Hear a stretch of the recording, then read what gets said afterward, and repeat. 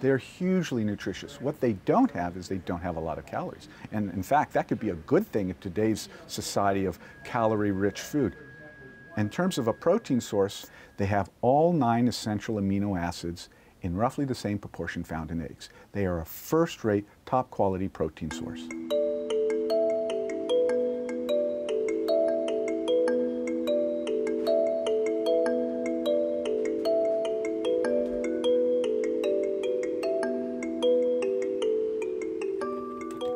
My name is Barry Pryor. I'm a professor in plant pathology and microbiology in the School of Plant Sciences at the University of Arizona. My office is a reflection of my passions. As you can see, I'm a fisherman, and I'm a botanist, and I'm also a mycologist. Someone who studies fungi.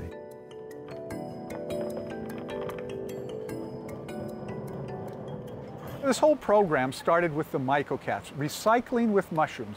The MycoCats is a student-run recycling program funded by the Green Fund through the Office of Sustainability. What we do is take waste products from the University of Arizona campus, such as mesquite pods, pizza boxes, coffee grounds, and we grow mushrooms on these substrates.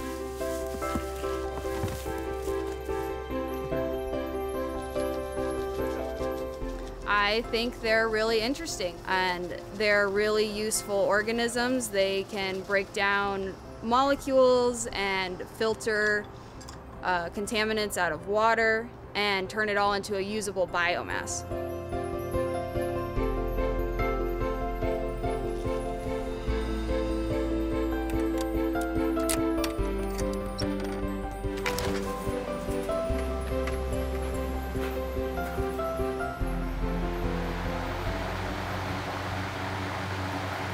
This is our mushroom laboratory. This is where we conduct studies, conduct research on optimizing growing conditions to optimize the yield for the mushrooms.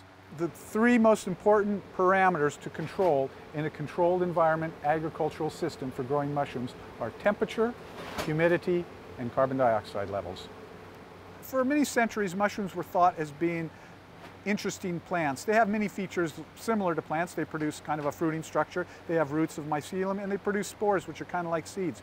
But increasingly, as we learn more and more, we found that in fact they're not related to plants at all. They're their own kingdom, and perhaps more closely related to animals than they are to plants.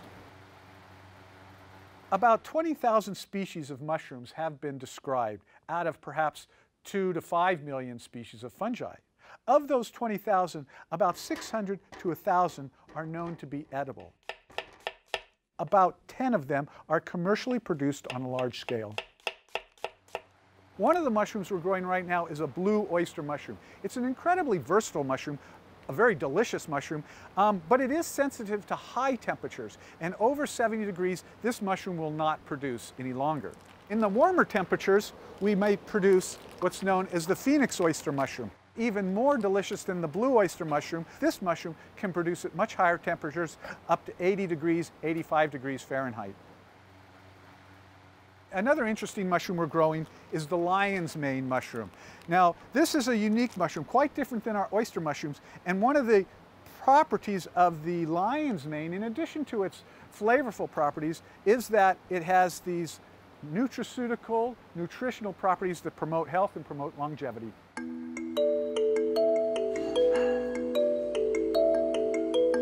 We harvest the mushrooms, and we actually sell these mushrooms back to dining services, and they use them in many of their catering offerings.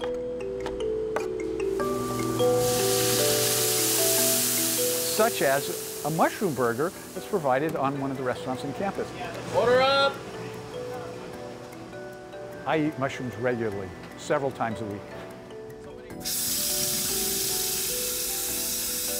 It's a huge economic potential. The mushroom industry is growing by perhaps 10 to 20% annually. This growth is really experienced worldwide.